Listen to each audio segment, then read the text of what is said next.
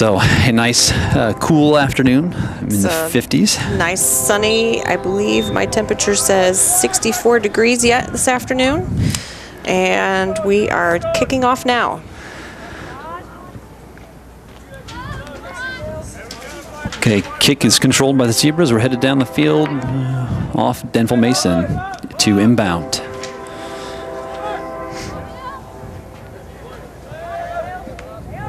So it's interesting when we start postseason play, everyone gets is a little tight. One possession in this contest with soccer can usually mean a win or a loss just because of momentum and it being postseason play. So these two have a storied history with each other, even though soccer is not very long in the area. These two are usually perennial powers within their area. Caston is kind of rebuilding. Rochester is loaded up with many upperclassmen. And like you said, anything can happen come tournament time. A lot of emotion comes into the game. Records go out the window, that's for sure. And with the senior class, with Rochester, they've got a lot of expectations to make it back to the final. To where last year they've lost twice to Peru, so they're striving to get back and hopefully have that rematch. But we'll have to wait and see. That's why we play. If we worried about the paper aspect, then we wouldn't always be playing the same teams.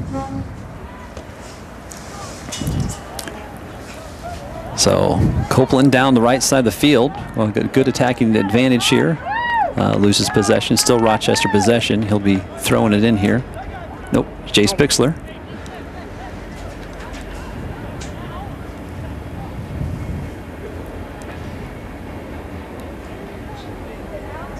It's always interesting on an inbounds throw from the sideline, there is no offside, so offensive players can push up into the box area along with the keeper. Other than that, though, that you do have to keep on onside position, on the field. So that's good to know. I'll be asking about onsides or offsides later because I get tripped up by that sometimes and don't always see it the way other people do.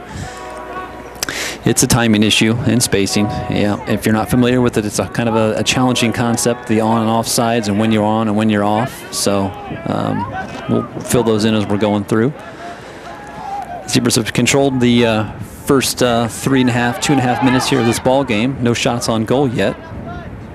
Time of possession is going to be key, and spacing the field out. Caston's really packed it in and pulled their back defenders up, making Rochester control and have a lot of possession. Playing in the middle 40 section of the field quite a bit here. Number 1, Ryan Jones. A substitution for Caston. Now plays back on. Denville Mason knocks the ball back out, heads it out to the edge of the track. Be a throw in for Caston.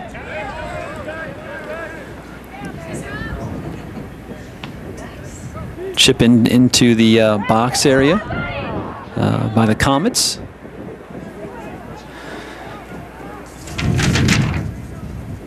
Zach Agnew pushes it out, sends it over to, Zach was chasing up the sideline. A little off on his timing there. So. It's interesting, we were talking a little in the press box about the rules and things for tournament play, such as the no noisemakers, and one of the interesting rules was that your socks have to match. You have to have the same colored socks. Nice save. Dangerous ball into the box. Medina comes out and makes a save. But I do notice a player or two with mismatched shoes.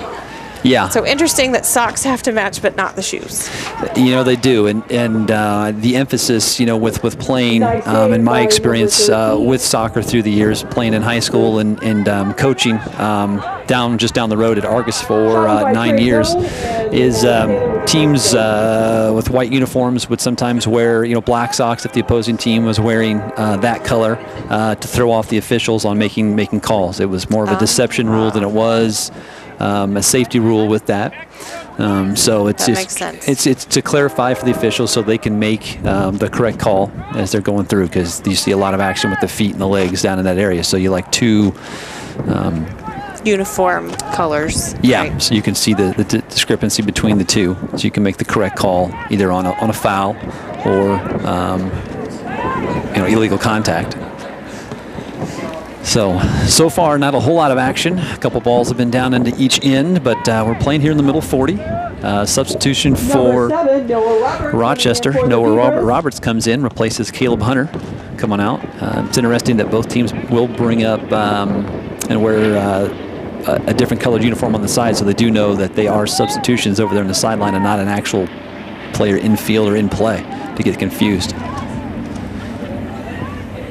So is that a rule as well? I don't remember. We didn't used to do that, but it makes sense. Yeah, it is. It didn't because they've changed that just because of during the regular season it's not, you know, as strict. I've seen a little bit of leeway with it. Ball in the box there, booted out. Looks like it will be a goal kick for the Comets coming up, but players standing at the half field sometimes were at midfield to be inserted. Oh, change the call. We've got a corner kick. Corner kick. Okay. Okay. So our first opportunity here for the Zebras to maybe get one on the board.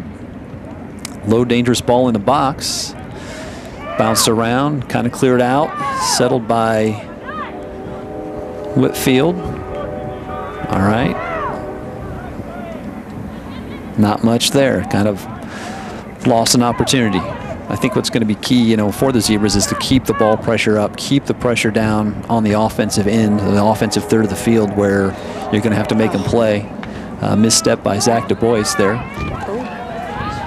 Catch and off the pole. Off the pole. Great hustle, great shot just off the pole on the outside by Zach Du Bois. Great hustle play. And those are the kind of hustle plays that we're going to have from the Zebras, you know, as they're going through. Just those pressure, constant pressure on the ball, looking for, you know, that breakthrough goal to put them on top. Great hustle and great shot, left-footed shot. But that's Zach's first shot on goal for the night, first official shot recorded. Deflection. Robert took one right to the chops. Wow! Ouch! I think he's a little stunned. Coach Brown wanted to keep an eye on him here. Right to the jaw. Seems he's giving the thumbs up, so I'm good, Coach. Maybe you've knocked the wind out of him a little bit there. He's checking with him. It's a good move by the official to make sure everything's, you know, on the up and up, and he's okay. I think there's the point of emphasis that Coach Brown's going to have to talk about. Oh, got a trip from behind. Foul on the Comets. It will be a direct kick for the Zebras going the other way. So we have direct kicks and indirect kicks. Why is this a direct kick as opposed to an indirect? Okay, so direct kick, you know, the difference between the two, it's a good question, is a hard foul, which would have impeded play through. You don't see many indirect. Oh, Chris Copeland with a nice move there, cut off short, but direct kick would be a hard foul, an unsportsmanlike foul. Indirect kick, you don't find those too often, but indirect would have to touch another player before going to the goal. Direct kick can be kicked from the spot into the goal without touching another player. So we'll talk about those a little more as we go. So seems like we see a lot of each of those during tournament play, especially. Yeah, you do. But they're going to have to keep the pressure up. The back movement for the Zebras, our back four, we're running a 4-4-2 alignment tonight. It's going to have to push up more. Be careful, their sweeper and stopper in the back half. Micah, number 18, does a great job, has great speed to cover it. Medina's coming out of the goal to save one. It's a dangerous ball. Those are the 50-50 balls. So, yeah, I think Medina just sent that one over to shipping. I believe so. So, yeah, we're going to be short a ball on the one side as we go through. Still 10 minutes into the ball game here. Still 0-0 between Rochester and Caston at the Class 1A boys sectional at Peru with it. So, cleared out, but regained possession by the Comets. Hit it back the other way. Balls in the middle of the field are so dangerous. They're going to have to contain those, and a quick transition is what's going to be key here.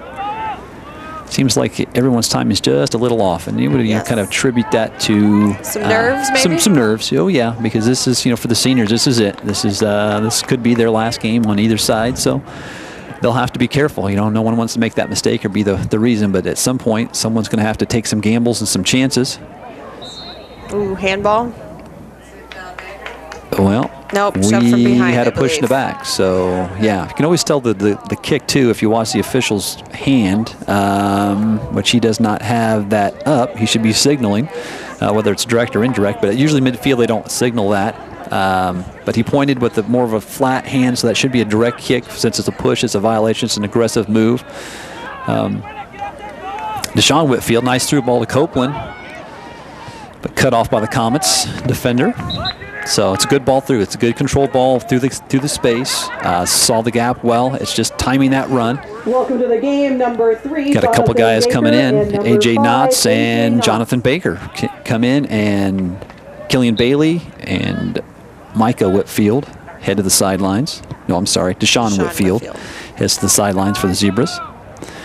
Ball settled by Zach Agnew.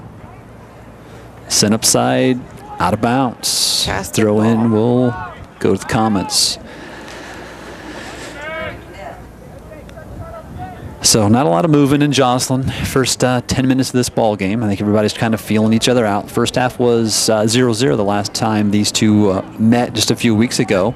Rochester then in the second half picked up the pressure and opened up their scoring, put 5 goals in the first about 20 minutes of the second half. So they can score in bunches, the Zebras can. They've just got to get themselves kind of tuned up. Oh, good through ball, mistimed it. Keeper comes out and saves it. All right, Denville Mason with a kick back in.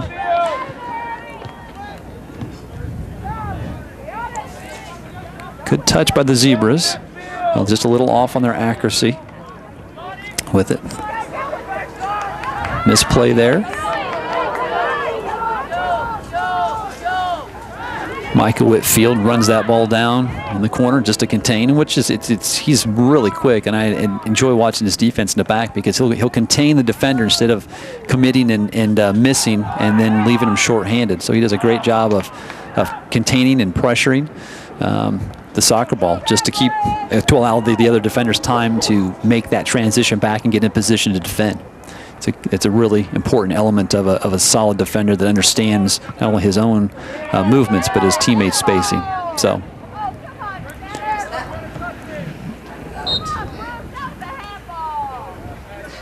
It's always interesting too. I think that as the guys play throughout the year, they play on a traditionally marked soccer field, and this evening they're on a football field, which has got to be remarked and relined, so you can see the boxes outlined in yellow out there in the field, so you can see the 18 and the 6 out there, but then the sidelines are white, so the kids are going to have to kind of get used to the different markings, but they've played on both surfaces throughout the year, so they should be used to it. Just have to get acclimated to the different markings and know what those mean. But it is a little confusing, especially during tournament play when you're seeing yellow. Great save by Medina there, coming out protecting it and keeping himself under control. But you get the yellow markings on the field. And it sometimes can be a little confusing for the kids without knowing which one's which and which one to play and which one to not play on. So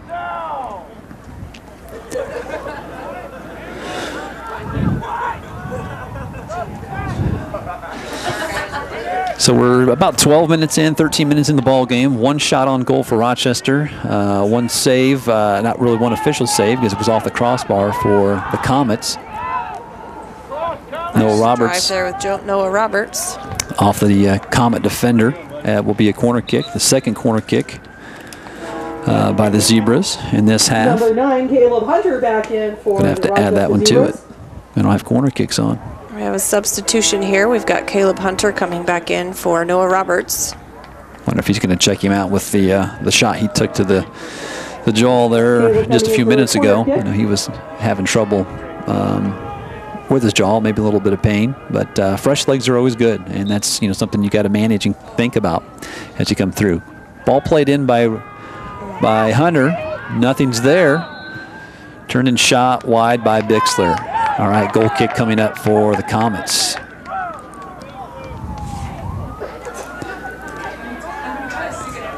So it'll be interesting to see how Coach Brown changes his substitution strategies. I know sometimes as you get closer to postseason or as you get into the postseason play, sometimes those guys will shorten up their bench and not substitute as much. They should be in shape, should be ready to go. Good possession there by Zach Du Bois.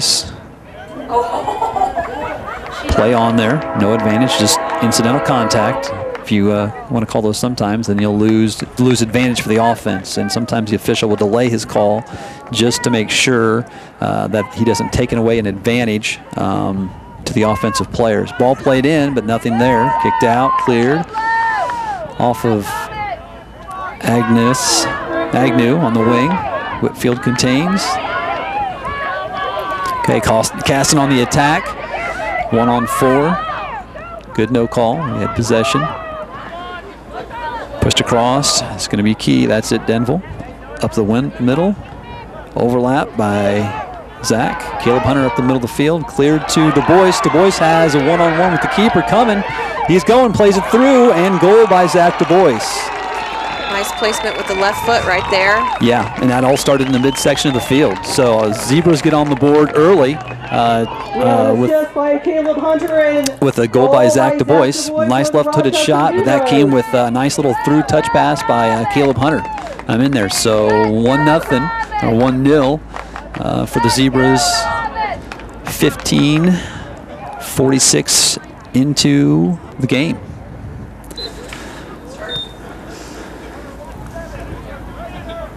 Zach's second shot, that is, get my stats around here. There we go. That is Zach's 18th goal of the year. And I don't have stats on Caleb's assists, but his 43rd cap of the season. So Zach that's the guy they need to rely on to create things up front, that's for sure.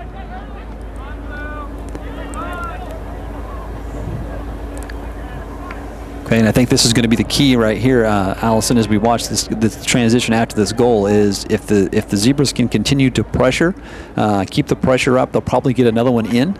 But if they become lax and complacent, this is a great time where Caston can counter and get a goal to equalize this. So it's going to be important that on both sides that Rochester continues the pressure and Caston see if they can't find a counter quickly here in the second half. Or first half.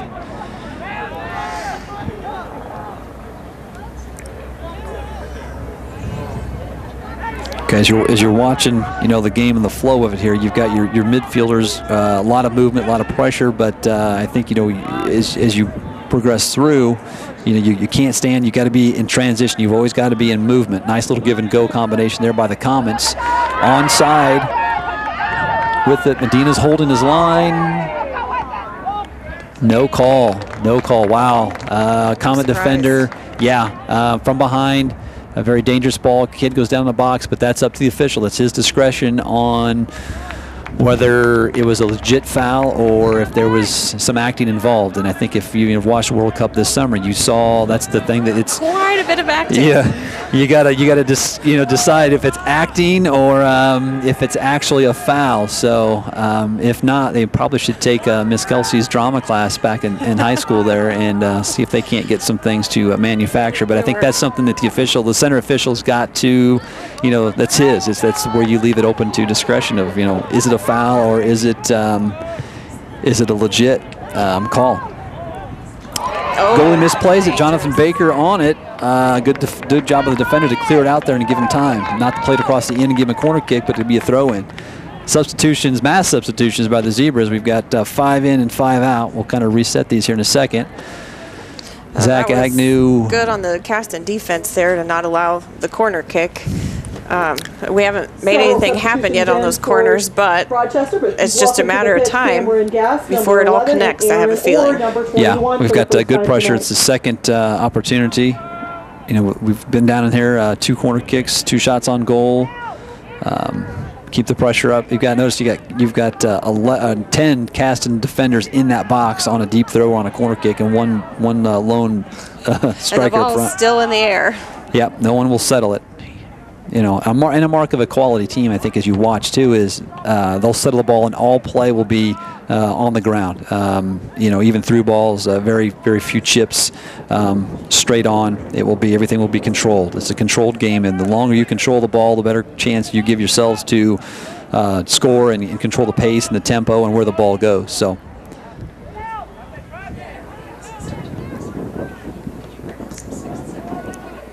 We're midway through the first half. Coach Brown has substituted quite frequently here to keep legs fresh and keep guys, in and to get some guys some game experience in the postseason. That always helps to get that in, and to get that those nerves, those anxieties out of the system. So ball played off the Comets. It'll be a throw in here for Caleb Hunter. Well, those guys on the front line and on the wings are really moving up and down the field quite a bit. So fresh legs are very important at this stage of play. So we That's see one way to keep possession. Yeah. All right. So it'll be a direct kick. We should have a signal from the official. It was quick here off this. Quick play and shot by Killian Bailey. Nothing there. Again, shot on goal. Good save. Our third shot on goal for the Zebras of this half. First save.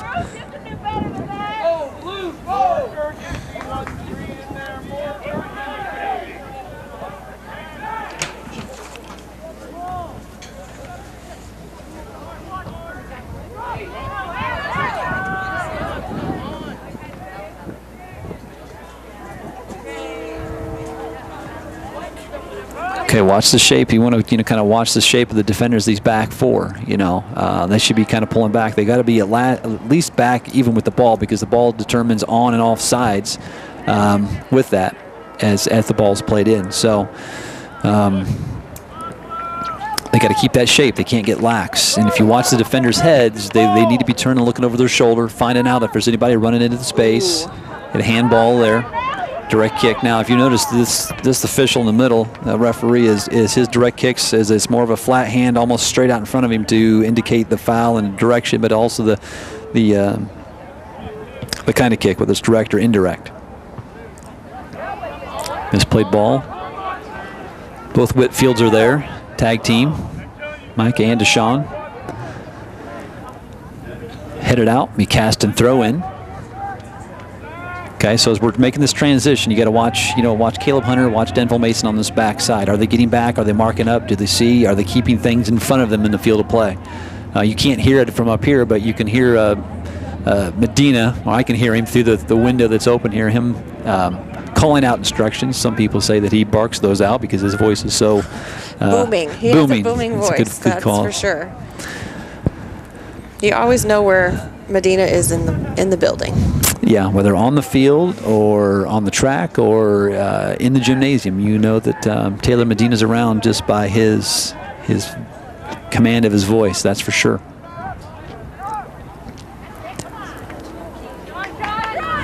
Great aggressive play by the Comets. Sean Brown, as he slips the ball through, shot on goal. Nice job there by the Comets. Kind of created that on his own, but no follow through by the rest of them. He's going to have to get some other involvement there in the front if he's going to continue that pressure and have a chance to score.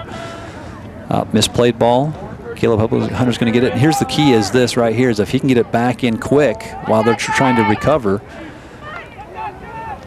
Okay, good dangerous ball in there, giving him a chance. Jonathan Baker's in there for Zach Du Bois as he gets a rest. Jonathan is actually their third leading scorer this year. So coming in and filling in for Zach Du Bois, it's nice when you've got his substitute coming in has 7 goals in a year. So he's a threat and can score. So it's good that you've got that backup, that you still have that threat on there, and they have to respect you no matter who's on the field.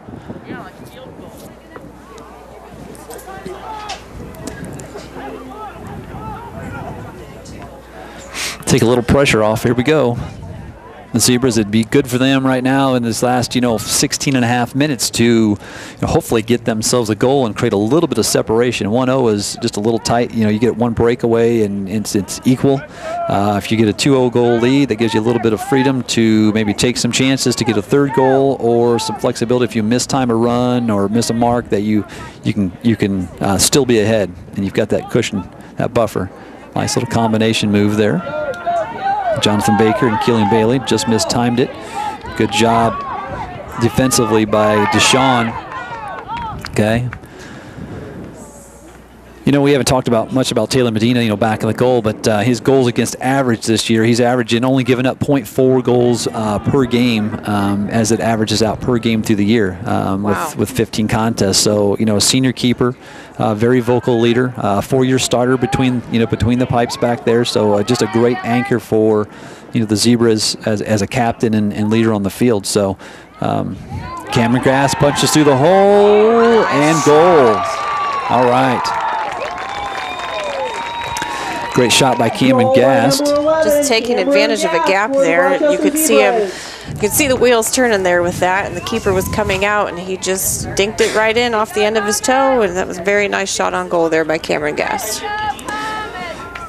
You know, what's impressive about it is, you know, you saw him turn and you know, take that shot, but he almost got excited because he realized that the ball was just misplayed and it bounced to his feet. You know, he was close enough that he knew he could just kind of punch that through, and you know, and get that equalizer. So it's there's a space that the Zebras were looking for. 2 early goals here in this first half. 2-0 right now Rochester with 15:12 remaining.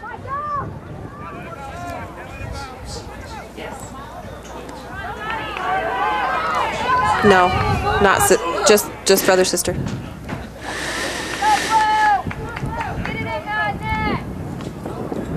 Okay, we've got a corner kick for the Comets coming up here. This is the first time that they've had this penetration. I think you can always talk about, you know, how much control and pressure that one team's putting on. You can kind of judge that by how many corner kicks they get, you know, in a half, and how many they can create on that offensive end. Goal kick coming out, played off of the Comets' feet here, but it's always something that, you know, when I coached at Argus that we looked at as a stat is, you know, how many corner kicks did we have and how many shots did we have on goal, where do they come from? You know, Rochester's got 2 corner kicks on now, and they've got 4 shots on goal early in this, well, just a little over halfway through this first half. So good pressure offensively by the Zebras. There were a lot of people down in that box a minute ago. Yeah. It always makes me nervous when you have that many people down there, because you just don't know what way people are going to go and where the ball is going to end up. And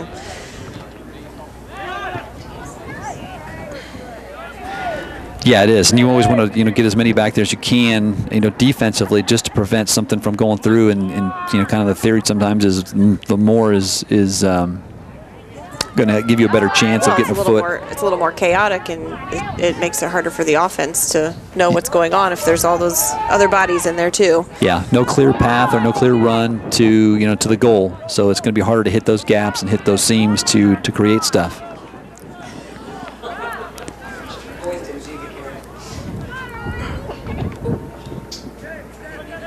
Like to see the Zebras maybe do a better job of controlling the middle third of the field, especially their center midfielders with Copeland and Killian. Maybe a little more pressure on it, a little more control, you know, with the soccer ball. But they see the ball's getting pinged around there a little bit, you know, with it. All right, we've got a trip. We're inside the box. Ooh. He's going to pull it just outside. Just outside. He's going to be right, okay, about 3 yards outside the 18. We're going to have a direct kick, trip from behind. So this ball's live. This can be played right in the net without touching another defender. So we've got a direct kick.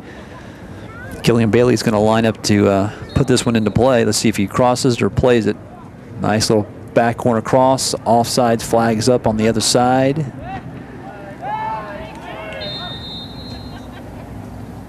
Okay, the official sees it. All right. So offsides, just a little clarification with offsides, and this is how it reads in the rule book, and that's the interpretation. When the ball is played, you must be even or a half a step behind your defender when it's played. Not when the ball goes through the space, but when the ball is played, and that's the difference. And I think it's when it comes through that space that you were at. It's not. It's when the ball is played, you have to be even with the defender in the back, meaning the last defender, excluding the keeper back there. The keeper doesn't count. So when the ball was kicked, either the defenders took a step up and pulled Caleb offsides, or he took a step behind the defenders before the ball is played. It's a timing issue when you're that tight on them. So. And a defensive strategy as well. Oh, nice shot there. Zach Du Bois, beautiful shot. Little touch pass over it from Caleb Hunter. That's the second time we've seen this combination out of those two just minutes after the last goal. So that's Caleb's second assist of the night, Zach's second goal on his third shot. So offensive consistency and efficiency is working well for Zach Du Bois this evening, but he's had some very nicely played balls from Caleb Hunter. Yes, it'll be interesting to see how the Caston offense comes out after this quick third goal here and see how they are composure-wise, see if they can hold it together and keep the Zebras at bay. Yeah, last time they played it was 0-0 in the first half, and already the Zebras have gotten on the board and scored 3 goals in this first half, so they're going to have to find a way to get a couple quick counters and maybe get on the board here before halftime. Nice possession there by the Zebras, pushing across. Mistime the kick.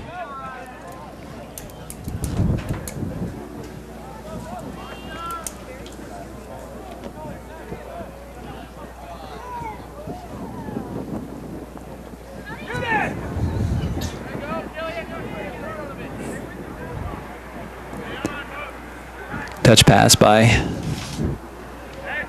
the Zebras, knocking it out, allowing them to regroup, but sometimes you just need those just to reset your defense and to regain your shape.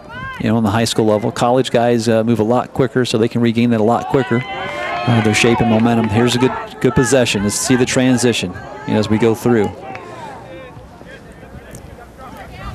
Ball's going to be played out.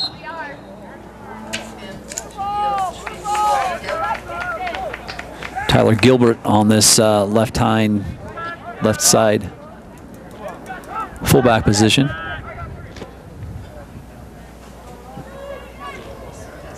Yeah, if you watch the throw into the defenders, the ball's got to go center. It's supposed to be center of the head, come back and then touch or come clear back behind and almost touch your back as it comes in. If it comes off the side or it's kind of sidewinds off there, it's considered to be an illegal throw, or you're gaining an advantage and doing something with the ball. Now, right there, Zach Du Bois was offside, so if the ball's played to him or he gains it, then it's an offside call. If it's not, then they don't call it. That's how it's changed through the years is if a guy's offsides and the ball's not played to him, they will not flag the offsides. But if he does gain possession in the offside position, then the flag will come up. So that keeps play flowing and it keeps the game moving along instead of calling a foul. There was real no violation unless the ball's played to him or played to him in that area.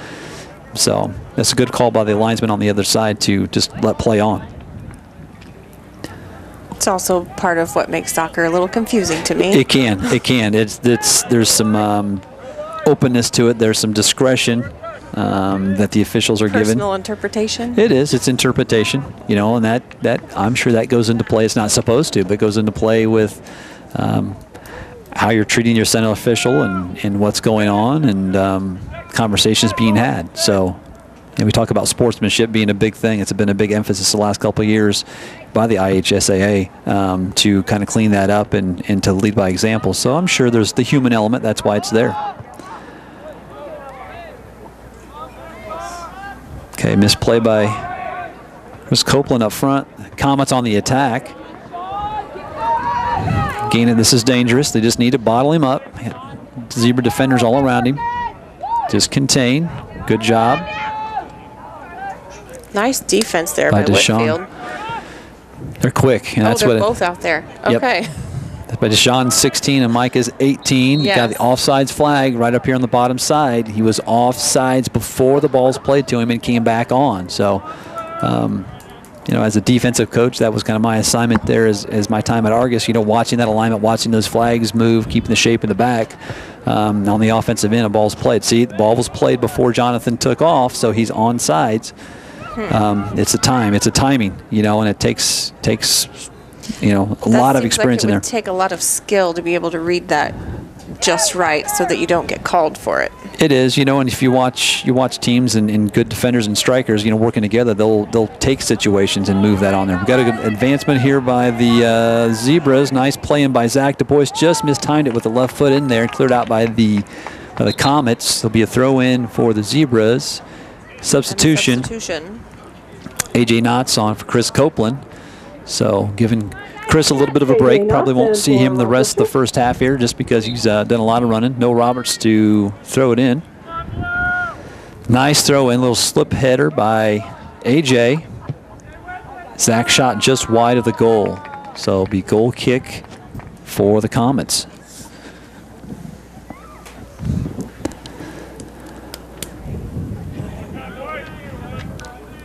So you can see the sun setting. Shadows are getting longer. Beautiful weather for soccer. Nice and cool. It can run forever. Play. Field's in great shape out there. I've had some rain in last week here in the area, but it's not too soft. So playing conditions are in good. You don't see the kids taking up big chunks of dirt or turf as they're out there. So you know it's just really about right, perfect conditions to play.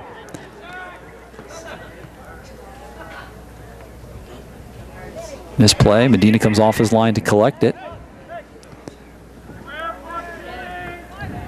Okay, you'll see some keepers throw it out, some keepers kick it out, you know, and if you look at it, you know, quality of a good team that they'll catch from one side and collect and push and throw the ball to the other, and it would be able to give them better control, better possession. It's a softer throw. They can control the strength and the direction of the pass. So, you know, Medina collects it on the left side, catches it, takes 2 or 3 steps to the right, and then throws it up the sideline. So get an advancement and make the defense shift.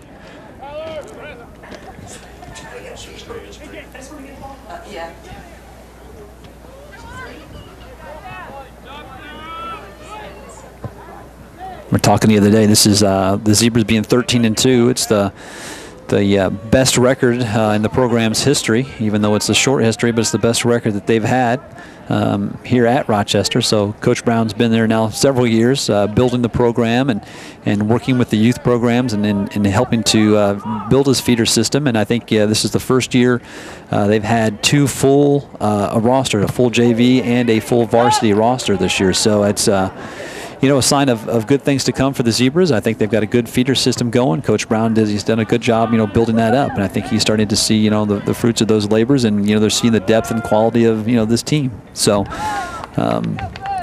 you know, I know he's excited about the year, but I know that they're hungry and hoping that they get a nice little postseason run here. All that time we spent at Argus, it's nice to see some excitement about soccer. It is, you know, you're in a glass bubble when you're down the road because they don't have football in the fall. So this is their only sport, and you're starting to see, you know, that excitement about soccer and stuff grow through not only the area, but, you know, through the community that, you know, we're in now at Rochester. So it's exciting to see, and it's exciting to see both the soccer and the football teams, you know, thriving this year. You know, football being 6-1 and soccer is 13-2. So you know, that coexistence that I think everyone was concerned about the first part of the year. And goal by Jonathan Baker, played in by Noah Roberts. Great little assist combination. It's just him and the keeper. The keeper misplays the ball, kind of goes through his hands, and, you know, credit Jonathan Baker to staying with it to punch that in. Jonathan Baker. That's Jonathan's 8th goal of the year. We just talked about Jonathan here just a little bit ago, you know, being that scoring threat for the Zebras. And lo and behold, he sneaks in and gets his 8th goal of the year and 17th cap of the season. So, you know, that's a great little addition to have, that guy to come in and be just aggressive, and you play him and Zach Du Bois together up there. You've got your leading scorer and your third leading scorer together on the front, which makes it a great 1-2 combination. Sure does.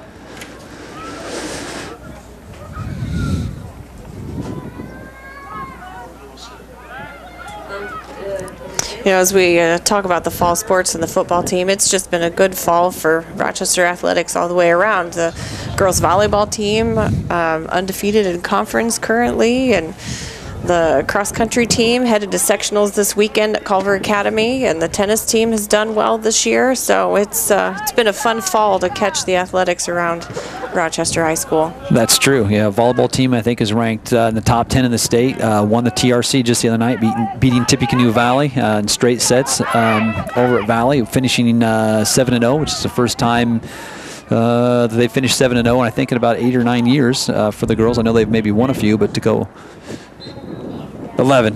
Guy was saying correct, 11 years, so I was in the ballpark, but our statistician, Val's back there, he corrected me, which is great.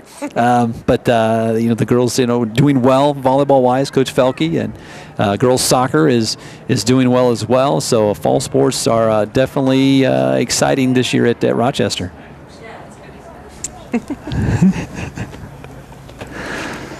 So 2 minutes remaining in this first half of sectional play down at Peru High School. The Rochester Zebras are leading 4-0. Substitutions again. Number 21, Aaron Orr in. Aaron Orr in. Killian Bailey takes a seat. Won't see probably Killian the rest of the half. He's done a great job 2 minutes left in of the possessing first half. that middle third of the field for the Zebras. Great run through by Zach Du Bois. It's him and another defender. Nice play off to Jonathan Baker. Oh, mistimes it a little bit there. He was like a streak of lightning through there. He was coming, just mistimed his run. Ball was played maybe just a little off, but good possession by the Zebras to pull it back out, and make the Comets recover and just eat a little time, off of it. If you control it, it's a little bit different with soccer than some of the other sports with it. But if you control the ball, it's a lot like football is in time of possession. If you've got it, you're eating time away, you're controlling it, you're dictating pace. So it was a good possession right there by the Zebras just to reorganize when something didn't happen, to pull back out, reorganize, and see if they could get another shot. A.J. Knotts with the possession. Nice little touch pass through there. And we talked about there that ball being played on the ground. That's something that Jonathan needs to work on. If that ball's played through to Zach in the space on the ground, they've got 5 goals, here in this first half. So it's something that that you strive on as a soccer player. You want to stay on your feet and you want to play through balls through on the ground. Got a foul on Jonathan Baker here, going the other direction. A little roughing the passer there. A little roughing the passer. Yeah, I guess you could say that. If we were doing football. Yeah. But yeah, he was the passer. He was roughed up a little bit. Terminology a little different, but yeah. So we're winding down the first half of play. Missed time by the Comets. Zach Du Bois all alone. Misplays the kick. Oh, golden opportunity given up there by Zach Du Bois, where he could have gotten his third goal of the half. For the Zebras. Nice little touch pass, maybe one more chance. And it's off. In with 5 seconds to go. Goal number 2. No. Zach Du Bois. And assist Jonathan Baker. Okay, there's a little uncertainty here. Center officials walking to the line judge on the other side. The line judge had his flag in the air. But I'm wondering how it could be offsides when it was just Zach and the defender back there that were going at it. So we are counting the goal. With 5 seconds to go, Zach does get his 3rd goal of the game. Count it down. 3, 2, 1. End of the first half. And that's the end of the first half. Rochester leading 5-0 against the Caston Comets. So seems to be, as far as the scoreboard goes, well in Rochester's favor to kind of wrap this up. We'll see if Coach Brown goes back with his starters in the second half to keep the consistency going, or if he goes to maybe his JV to rest his guys. It is a Wednesday night. They don't play until Saturday. It'll be interesting to see what Coach Brown does here as we're going through. But give us a moment here, and we will come back and have some stats for you over the first half and kind of do a recap of what we have. Okay, back here at Bengal Memorial Stadium. We're just getting ready to start the second half of boys soccer sectional play here at Peru High School. Shadows are getting a lot longer. I don't know what temperature is right now. 45 minutes away from sunset, so currently the temperature, just a moment, is hanging steady at a 63. So 63. sunshine and a nice little breeze are keeping it fairly warm out there. Wonderful, wonderful night for soccer tournament weather. It sure is. I mean, like I said, the shadows are getting long. I know they talked about a little bit up here in the booth before we got going to make sure that we got the lights turned on. The lights are on. Those will slowly come into play as we're getting our half going. The sun's getting down here just to the horizon line. Got a couple zebras out there taking a look to the west. Ball played from the left side of the field and into the box. So now we're going to be going from left to right, which is radio lingo. We shouldn't be worried about that now. We can all see that at home. You know, as we're playing through, they're going to have to kind of keep their eyes low on the horizon. They put it up on the ball in the air, they're going to lose it in play. So they'll have to be careful of balls played from that side, but they've been doing a good job of just playing everything down the middle. I think that's a strength of Rochester's play is on the ground, up the middle, or, you know, chips from about 35, 40 yards out up into the box. So as a player, as we see the shadows on the field, how does that change their perception and you know, passing the ball and that sort of thing? Well, it's oh, okay, just timed it there. That was a close call, you know, on the offsides. You know, we kind of talked about there where they're at. When the ball's played into the box, played to the position, was he onside? If you watch it go back through, you know, when the ball was played, Zach was a step on this side of the defender. He ran around it to the ball and mistimed it. So, but that's an angle. That's where you talked about the shadows. How does that come into play? Well, the official's staying on this side. The shadows are going long. He mistimes it. His depth perception isn't quite there. You know, it's a dangerous time, you know, with the sun being at this level. A ball playing across the 18 or into the box. You know, keeper looks up at that wrong angle and loses the ball in the sun.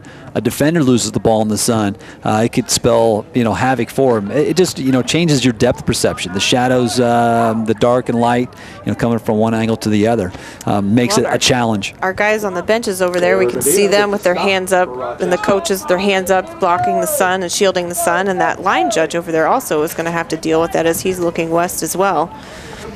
Got a trip there. On the comments, it would be a direct kick for the Zebras. Killian Bailey tripped up there as he's advancing through. You know, you saw him, he got tripped, and the official waited, you know, a second or two after the play to see if Killian would regain his composure, stay on his feet where he wouldn't lose an advantage. You know, they always give the advantage to the offensive player. If he loses advantage on the play of the ball, then they will usually call it and bring it back to the spot of the foul. So it may go 2, 3 seconds, sometimes even 5 seconds after the play, depending on whether the foul was committed, whether he gains composure and keeps that through. If he loses it, then it goes back to the offense at that spot of the foul. So I think it's important, you know, that, you know, as soccer fans, you understand, you know, playing or what the advantage is. You see the official point both hands to the ground and will say advantage, play on with that, and that's what they're meaning by that call. So, throw in by the Zebras. Zach Agnew throwing it in backwards there with him. He's going to harass me about it, having him in class. So I think the Zebras done a much better job there in the first 5 minutes of the second half of controlling the ball, crisper passes on the ground. They've been a little bit sharper. They've been pinpoint right to spots, guys running through. This seems to have their timing down and playing well. Glad to see that Coach Brown decided to keep the starters on and play them. We'll see how long he goes with them.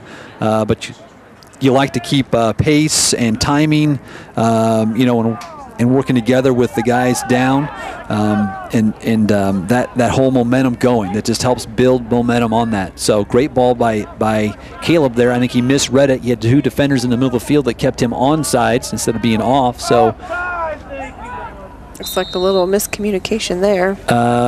Interesting call. They called offsides on this side. I don't know if he saw the last two defenders that were standing back inside the 18. If it's a late offsides, it's really retroactive to where he was played at. But the ball came through. There was actually another possession or touch before the ball was played there. So that's where the inconsistency with offsides and onsides comes in there, and officials knowing their rules. But usually they're evaluated, and the guys you see in postseason play are supposed to be evaluated to the highest mark and they you know, tend put to in be there. the most consistent. Yeah, they get judged and rated as they go through. So a sign of a good linesman, if you want to look at it, he will stay even with that last defender.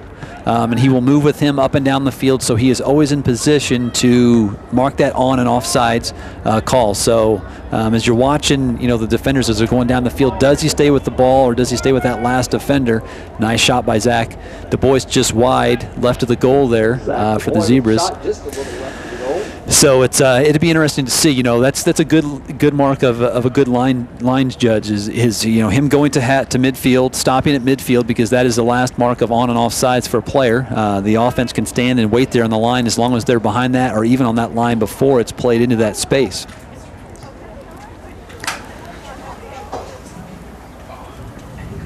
Okay, a nice push, reverse field for the Zebras. Play just a little bit in front of Caleb Hunter on that wing. Okay, it will be a Zebra throw-in. No substitutions yet in the second half. We're 5 minutes in.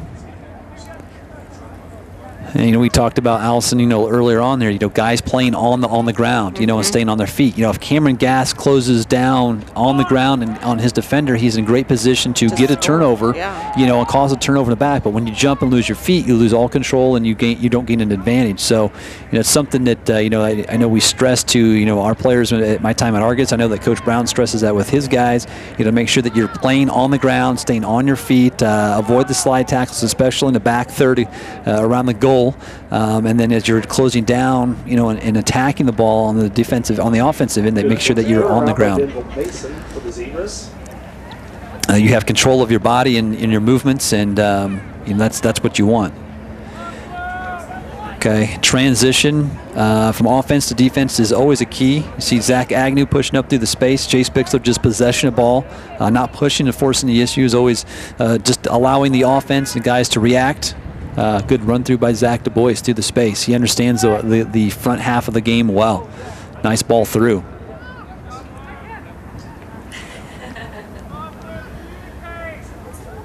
It's definitely been a Rochester half of soccer as far as controlling tempo and pace. The ball's only been down here on Rochester's back third, I think, one time, and it was a throw-in, kind of kicked out.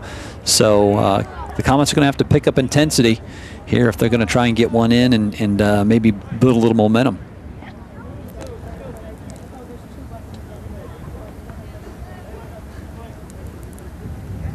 A throw in by the Comets here.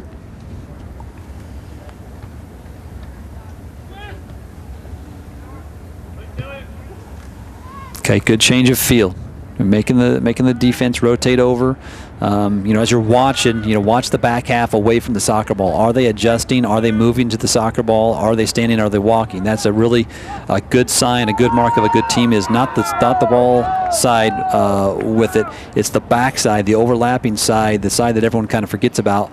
Are they moving? Are they shifting? Are they filling in the seams to where everything stays balanced and the team is holding their shape, throughout the field on there? I think a misconception with soccer is sometimes can be that your backfield, your defensive positions, those kids don't have to be as quick or as agile as your front line, and that's just simply not the case. And we've seen that quite a bit with our backfielders here. Yeah, they're quick down the field and they're quick to get back into position and really defend the goal. That is. You think you want the fast guys up front so they can run the ball and make things happen. And that was, the old perception of, how soccer was in the United States is, you put your fast guys up front, you put your strong, methodic guys in the back that can boot the ball, and it's not the case. If you look at, how we've got it, lined up here, if they line up the center of the field, must have. Okay, the ball was deflected back. It was a shot on goal. The goalie took it. Did it go? It was because we had a hurt player, so he blew his whistle to let him get off the field. Okay, so had an injured player, I guess, on the field to get him back on. But if a ball is played back to the keeper, and this is a good thing too. If you play a ball back to the keeper, let's say we play it back to Taylor in the back, and he picks it up, he can't. He's got to play it with his feet. But if you can flick it back with your head, he can catch it and then control it. So anything played back to the keeper on the feet has to be played with his feet. He can't pick that up with it. So I just was wondering if he was questioning that, but he allowed an injured player to kind of get off the field, and which was a very classy move by the official to keep play moving, allow him to get off the field here. But I mean, to go back to the point that we were talking about, quickness is, if you look at the Rochester lineup, or any kind of lineup here, right up the center of the field, your center mids, your center defenders, and your center striker up front. Zach Du Bois is one of the fastest guys on the team. You got Chris Copeland and Killian Bailey in the middle of the field, very quick, athletic kids. And then you go to the Whitfields in the back, and they're right up the center of the field. And the two of the fastest kids on the team are actually our defenders. Mike and Deshaun Whitfield are our quickest, probably our most athletic defenders or athletes we have on the field, and they're in the back, back third of the field. And that it speaks volumes just to the respect for their athleticism, their quickness, because if you can't get around them to score, you're not going to ever lose a soccer game unless you go into they PKs. are strong young men. They're not letting anyone pass them at any cost. So it's not just their speed that's so impressive. Their strength is amazing. Yeah, and that's just a credit of where you want to build it. If you want to build a solid team, if you can fill those 3 spots, your center mid, your center back, and your center striker up front, and they're quick and athletic, you can fill in around them because you want to control the middle of the field because that's where the ball is going to be pushed through, out there on there. So nice little flick in there, header by the Comets, just a little wide here. Medina tosses the ball down. Be a goal kick for the Comets. Got substitutions. Jonathan Baker and A.J. Knotts. Jonathan Baker and A.J. Knotts are now coming back on the field. They're going off. I'm sorry. They were on. So goal kick coming up by Taylor Medina. Played out here to Zach Agnew here on this wing. Good ball, good decision. We have control of it. Pushing out to the wing. Movement after the soccer ball. I think that's also another key. You can watch the basketball. Here we go again. Watch the soccer ball. That's the basketball coach. It's October. We're getting there. I know. We're just days away. Sorry about that, soccer fans. But as you see them, a mark of a good team is you're going moving without the ball. And so, Agnew played the ball up there wide to Jace Bixler. Bixler just possessed the ball. Zach ran through the space but just mistimed it. Movement without the ball. That's 95% of soccer. You're not going to have that many touches. It's movement without the ball. Your structure, your shape. Are you filling the gaps? Are you keeping your spacing, your balance and shape of the field? So, not bad with it. So. Okay, you saw the official raise his hands and kind of, play on out there in the field. Ball inadvertently came off of Jonathan Baker's foot, came up and hit his arm. Handball in soccer has got to be an intentional play or an intentional advantage of using your arms, so where it plays off of your arm at some point and direct advantage, gaining that advantage to your feet. So it was just inadvertent. Good call by the official just to keep the pace of the game moving along. Some nice touches there back behind the offensive line there just to get away from the defense. Yeah, now it's critical here. Watch Whitfield with the defense. Just slowed him down. Got a foul. Direct kick. Direct kicked on that one. Okay, you got that hand straight out in front of him, pointing towards the goal. It's a direct kick, at the goal. So it's a good call. Good. It's just an overly aggressive play. Just mistimed it. I don't think there's anything malicious there with that. Oh, we're stopping the clock. Okay. Got to help him off the field. Good sportsmanship there. Good by injury. Caston. Okay. I'd like to see that when we help each other off the field, regardless of the team. Well, our sectional is.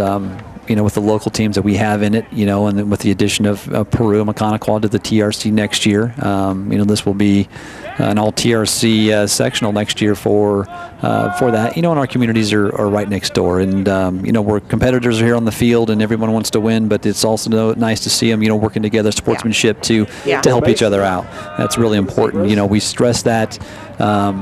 With the State Athletic Association that we want, to stress sportsmanship, and that you want that, leadership from your coaches and your officials. And the official was a very classy job, stopping play, stopping clock with that. Coming up for Caston. To allow, the injured zebra off the field. I think that was Zach Agnew that did go off the field here. So got a corner kick by the Comets.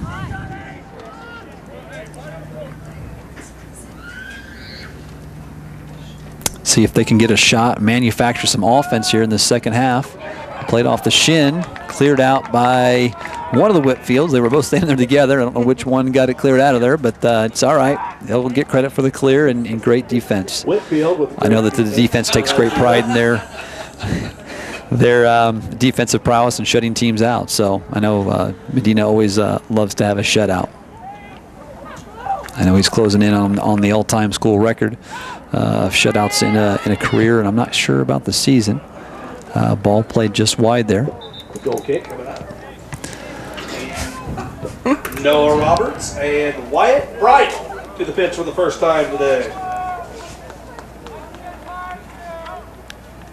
So as we talk about sportsmanship here, I know the game's not over or anything by any means, but we're sitting at a Rochester score of 5-0. I know we have to defend the goal, you know, always have to play defense, but are we looking to score anymore at this point?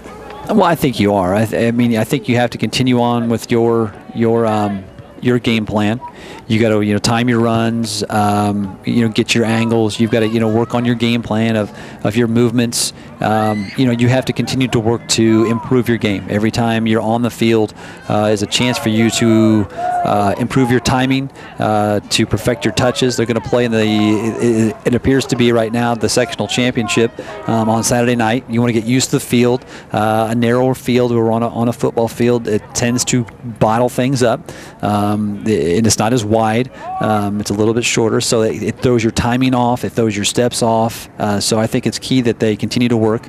And if they get another goal too, that's fine. But I think Coach Brown's stressing working on those fundamentals, your timings, your runs, your combinations, keeping your your shape and your structure to it. So I think if the opportunity presents itself, they will. But I think if it gets to be several more, I would be assured that Coach Brown's going to probably put the clamps on it, just out of respect for the comments in their program.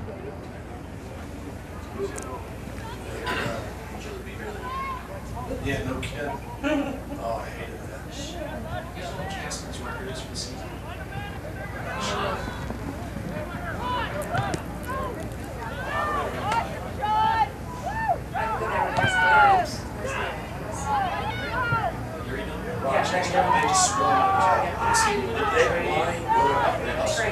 Very nice defensive presence there by the Zebras. Yeah, very, very aggressive. And this is the thing that we were lacking about the first, 15, 20 minutes that we were talking about in the first half is, they just weren't aggressive. They weren't, swarming the ball. They weren't going after it. They weren't pressuring the ball. They were giving them space to make moves. They were giving them space to turn, to evaluate, to see the field. When you pressure an offensive player with just any kind of presence, it's going to cause them to, make quick decisions, and you want them. Oh, all right, little frustration there. You definitely have a sense that the nerves have settled and we're here to play soccer. Yeah, and you have. And the first couple of goals, you could see that the tempo, the atmosphere kind of changed on it. You could see that Rochester was kind of inflicting their will upon them. The Comets. It just happens to be how they're playing. But Rochester is so quick to the ball and so quick to pressure it that it makes it hard for teams to turn and get their stuff going. It takes. Because of Rochester's quickness, it takes great ball control from a team to get around that quickness and athleticism that Rochester possesses. So, they've got skill, they've got quickness. They're going to. It looks like they're going to advance to the tournament here to the next round, but they're going to have to continue to work on it. Just the possession, see the spacing, and see these guys switch the field. That's the thing that they needed to work on. They're going to need that for the next game. They're going to play a quality opponent the next game.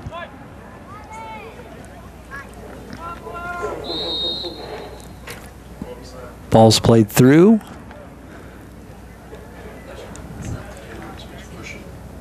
Oh, we've got a yellow card. Okay, just outside the box. So anytime someone receives a card, that's going to be an automatic direct kick. I'm not sure who they carded. Noah Roberts coming up with the direct kick. Oh, it's not a card. It's just his hand in the sun. Oh. All right. Well, there's that. There we go. I know. Again. And so we talk about the sun and the shadows. Or everyone's getting a good line. I thought he was carding. We were all confused. Yeah. So, but indirect kick. Yeah. So there we go. He is giving the little arm motion, like. So it was a push, just a push in the back. He called an indirect. If you saw his hand go straight up, that's where I was confused. I thought he was carding him, but he never called him over. So. It sure did. Must have just been that reflection off his yellow jersey. Yeah, the shadow's coming through there, and that's my confusion with it. But you saw his hand straight up in the air. It sure did look like it. It did, like he was carding him. And, it was a push to the back. It was just kind of some incidental contact, nothing malicious, not a hard foul. So that was an indirect kick. Yep. And you saw the defensive players kind of line up in front of that kick, in front of the keeper. There's a certain number of steps they have to be away. You've got to be 10 yards. You've got to be 10 yards off the ball in a circle around it. So as a defender, you can't stand within that 10-yard radius around the soccer ball from a kick, whether it's direct or indirect.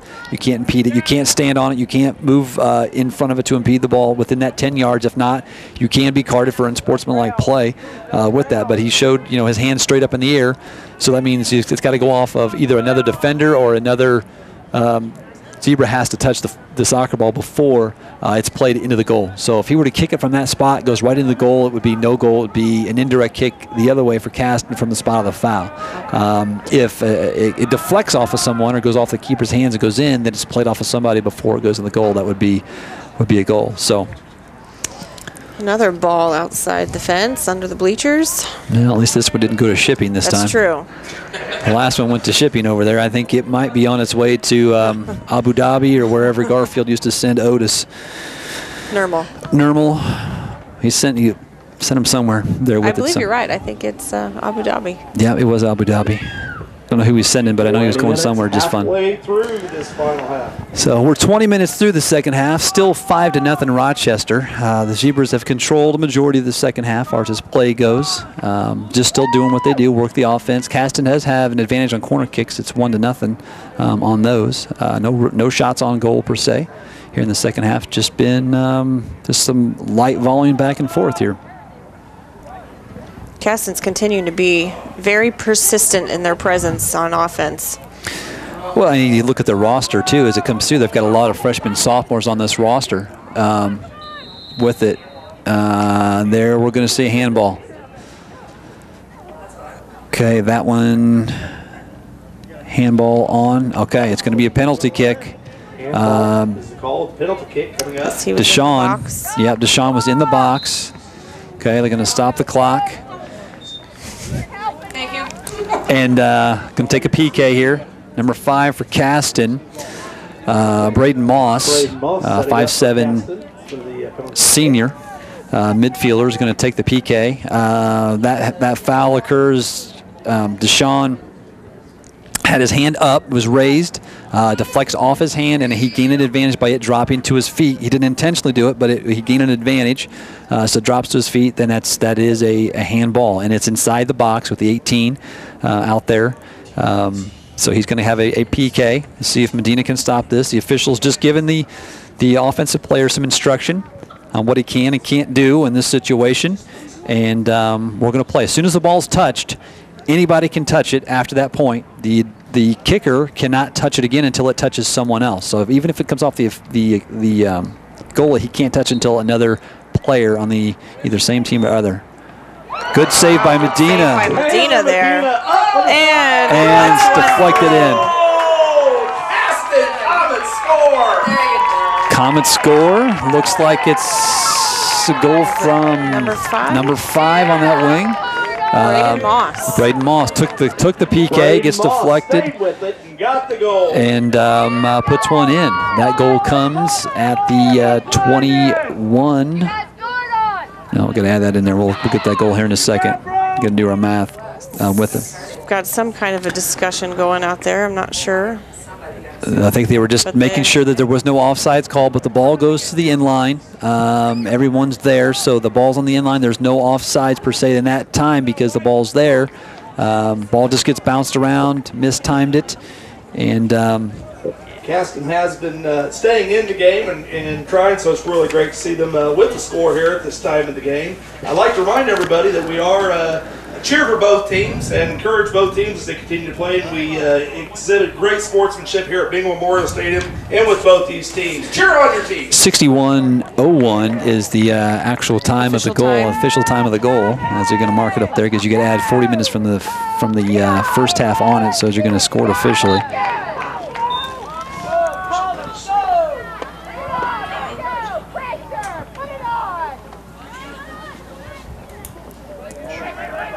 So it's if you watch FIFA over the summertime, they count it up to the time of play and they add on stoppage time, and then in high school they've elected to count it down And so you get confused and twisted on the time of what it is per minute there. So you'd like to see it where they'd add that clock. It'd make it a little bit easier to understand, but you got to add that time from the first half to the second half when you're talking about goals and things with it. So you add the 40 to the second half after you do your. Looks like we must have had a little unsportsmanlike conduct there in the box. Great turnover. Or in front of the box. Yep, so score reads now 5-1 in favor of Rochester. Caston gets on the board. Just a little past midway through here in the second half. Like I said, though, it's something for Caston to build on. You know, they've got lots of young players, you know, on the roster. Some experienced older players. I think they lose 6, you know, kids off that, but they've got a good core of young kids, you know, coming back, and it's something to build on. Right now, you know, as the score reads, you know, Caston has outplayed the Zebras, you know, 1-0. So they have. More substitutions coming on. Killian Bailey hasn't played much in the second half either. There's Chris Copeland, which is the strength of their midfield. Chris Copeland in for Rochester. A couple more substitutions coming on. We'll get those worked out here in a second. Number 12, Zane Duff, enters the game for the Zebras as a striker up front. And 14. So I think you'll see Coach Brown now start to shift into, you know, preserving some of these guys. I've seen a lot of minutes. You know, it's a good workout for them. You know, possession, and you can't, you know, simulate a practice like this, but you know. Good defensive half there by the Zebras. Great footwork and speed exhibited by Santiago Henderson.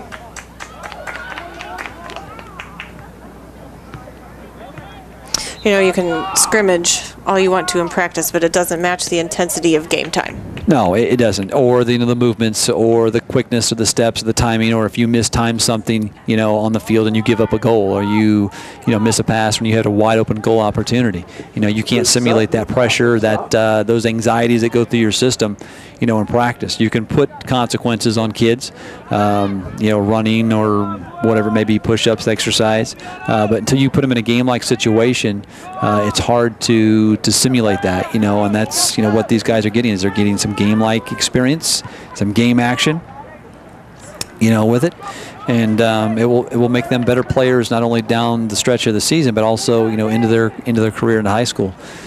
Good idea about pushing it through the back third. Some nice control here by the Zebras. Okay. And a stop there by the Caston keeper. Yeah, Jace Bixler just misses it, just misses the timing on that, breaking through and getting our 6 goals this evening. But good sportsmanship by jumping over the keeper, not going to the ground, trying to pop that thing loose.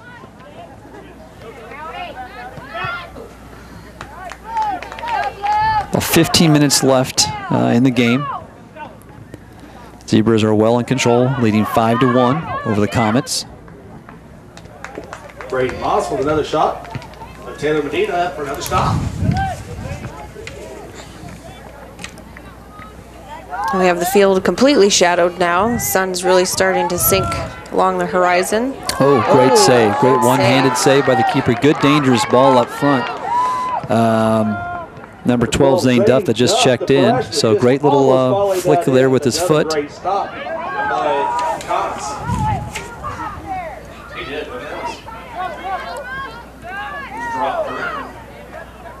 Seeing some renewed energy in the Comets now since the goal was scored. It makes you, makes you feel, good about it. I mean, they were pressing hard. They continued to get after it. Got one to slip in there. It gives them a little something to strive for. Oh, out of bounds. Good hustle. So. Well, I asked her about that. She said that their goalie. Yeah, their goalie was really good. We won that. Yeah. That's why I asked her, like, how that happened. She said it was because they're goalie. Oh my gosh, it was crazy. They were aggressive. Yep. Are we switching out our keeper back here? Appears to be. Got a keeper change in the back. A rare substitution on the Caston side. Yeah, they did not sub much here in the first half. We were down that way here just a week or so ago for a cross-country meet. They were playing Winnemac that night, and they had 5 or 6 subs there on the sideline, and it appears to be they've only got 3 over there this evening. So things are thin. But you know they had 17 or 19 on the roster, so they must not have brought the JV kids with them this evening. Hank Brown is now protecting the goal for the Comets.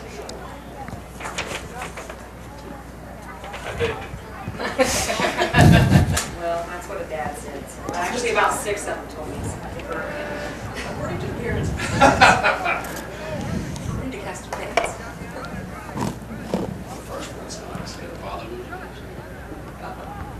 I asked Mary and about 3 people in the office. So good defense by the Comets to clear that ball out. Good pursuit. I think that's what you want to see as a coach. You want to see that pursuit, going after the ball, keeping the pressure on, maybe mistime a kick. Chris Copeland shot on goal, assist from Caleb Hunter from the back. Nice sequence there. Chris Copeland for the goal. Another assist there for Caleb. That's 3 assists for this evening. Caleb Hunter set Caleb. that up. That is. Okay, keep talking, guys. We're getting harassed by the staff up here. They enjoy our color commentary. So Happy to help. Yeah. Happy to help. Yes, just We'll talk during commercial timeout. So, yeah, that's right. That's right. Timeout again. Yes, here we go. Still in the basketball analogy. So we better get that season here quick, or I'm going to fall apart. So 6-1 now is the score in favor of the Zebras. Copeland pushing that goal through here. I'll have a time on it in just a minute.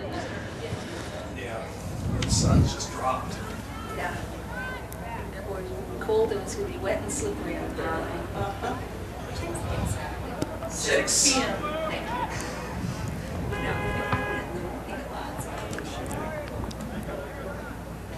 Those will play at 2 o'clock. Oh, that's why.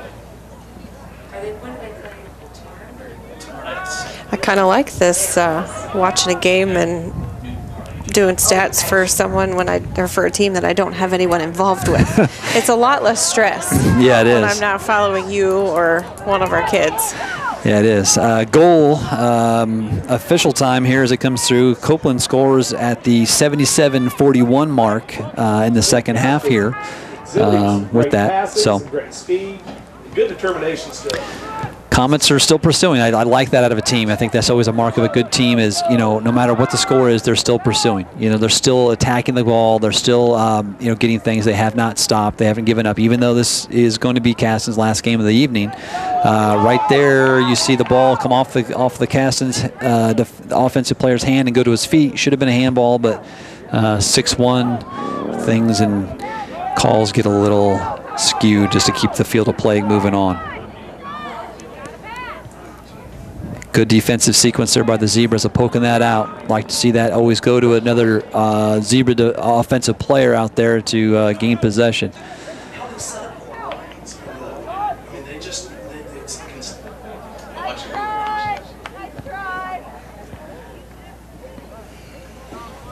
Okay, we're going to have some more substitutions for the Zebras. Welcome to the pitch, first time today. Caston And for Comets, Caston, Noah we Roshinsky, have the a substitution here, number 4, Noah Roshinsky, AJ Knotts, coming in Noah for Roberts, Ryan Doan. and A.J. Aaron Knotts Orr. comes on for the Zebras. Number 21, Aaron Orr comes on for the Zebras. And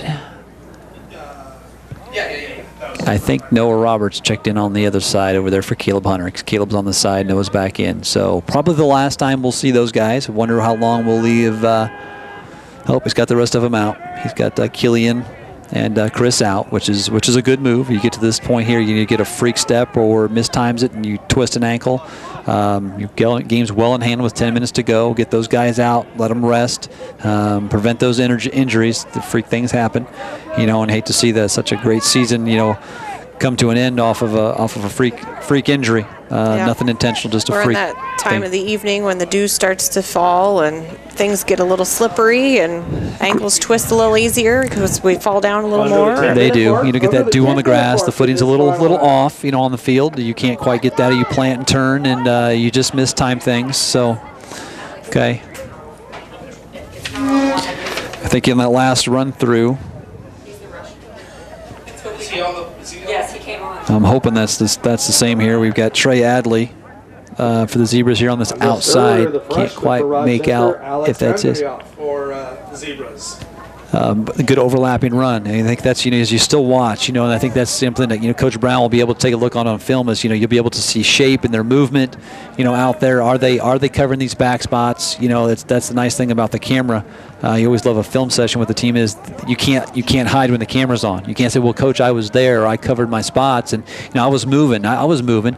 You just point to the film and say, hey, yes, you're right. You were covering your spots, even though that he made that run up front. He didn't get it. It's just important that you create those habits, and keep that movement. That way, when it does happen, you're there, and you're that part of the team and that movement. So.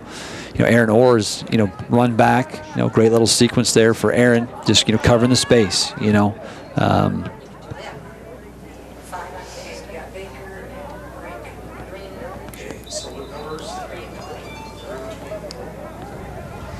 Substitution for the Jonathan Zebras. Baker and Wyatt Bright back in for the Zebras. We've got Wyatt Bright coming in. And Jonathan Baker.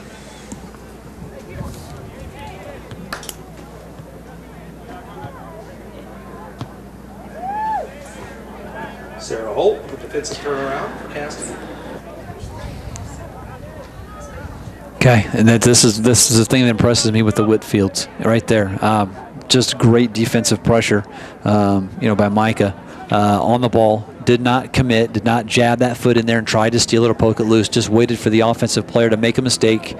Used his quickness. His first 2 steps, off the ball, or as these defenders are so quick, allowed him to, sneak in front, steal that ball, and gain it and go. So I think that's what gives him an advantage. Like we talked about in the first half, how quick is a guy? Is he, that quickness in the back? That's something that's really important. Is that first couple of steps, especially in the back third of the field as a defender, is you got to be quicker than the offensive player. You got to match speed for speed. You get fast and slow. It doesn't match up. Fast don't lie. So as we go through, so winding the second half down here. There's about 7 minutes left in the half. Zebras in control and with the ball on the Caston side of the field. Working their way through. Time of possession here, gaining possession, working the ball, working the angle, switching fields. It's a good thing that they're continue to work on those things. It's continue to work on skills.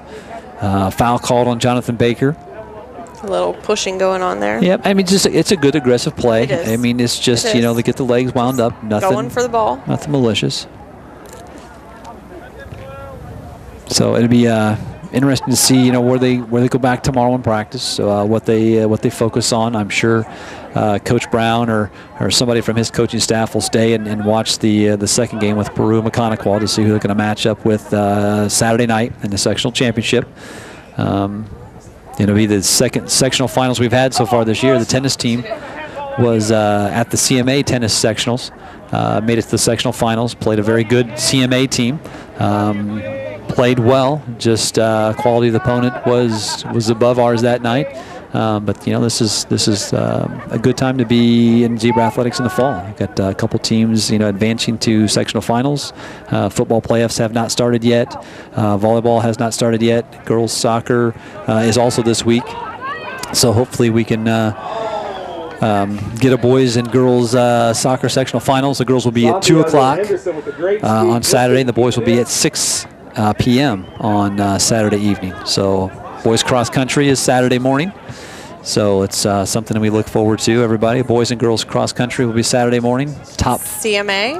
At CMA, 9 o'clock, I believe they run. So hopefully we advance those teams onto regional running for the next weekend, and we can get some soccer teams out into the regional that following weekend. So it'd be a great time to have Zebra cross country and Zebra soccer keep going. Volleyball will fire off then shortly after that into our tournament play. Nice matchup there with us. We'll be ranked in the top 10. Mishawaka Marion probably will come in ranked number 1 in Class 3A. That will be at Mishawaka Marion High School this year. So we'll have to travel up to South Bend for that sectional. So it'll be a challenge for us going up there, playing the number 1 ranked team. But, the old adage is somebody's got to knock them off. So why not us? So hopefully we get a favorable draw. And we've played a nice competitive schedule this year, so yeah. I feel like they're pretty prepared for tournament play at this point in the season. 4:23 left in the game. Rochester still in control, 6-1. Zebras just working the ball, being methodical, and trying to find another seam in the Caston defense on the front half here. So maybe get one more before it's over with. Zebras are doing a nice job in this latter portion of the second half, controlling the ball and really keeping it down closer towards our goal in the Caston territory. They are. You know, that's I think, you know, possession of the soccer ball, and you know, working those angles and being aggressive. That's another key that I really enjoyed watching these guys, how they've good possession, good ball by Jonathan Baker over to the wing. Just touched it too far there. So good little sequence, though. You know, it starts in the back third, just like we talked about. Whitfield, great possession of the soccer ball, and a great sequence. You could credit that clear back to the defense, you know, creating the offense in that transition.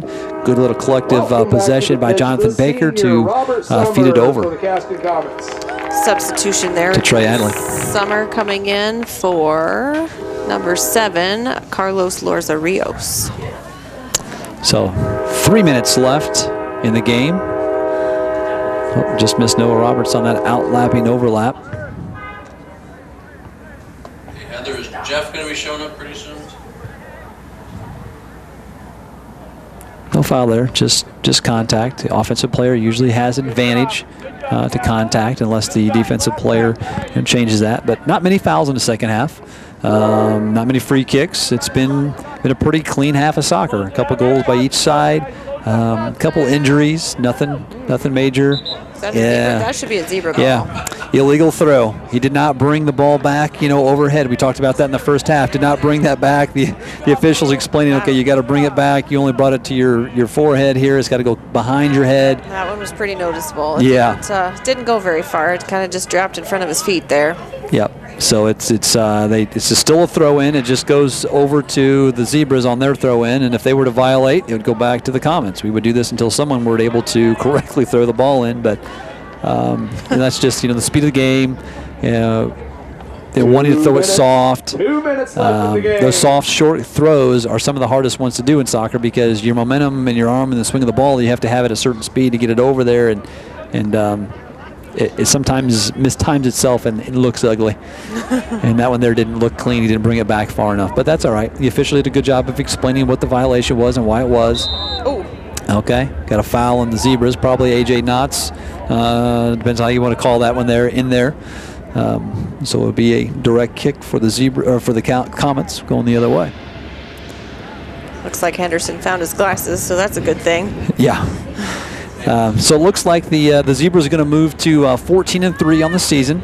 Most wins in one season for the Zebras, which is outstanding. Great core group of guys they've got. You know, in the last 2 or 3 years, Rochester have had some really good seasons. Has had some really good players come through the program, have went on and played at the collegiate level and done some things at the next level. So it's just a good mark of a solid program that's starting to build and find some tradition.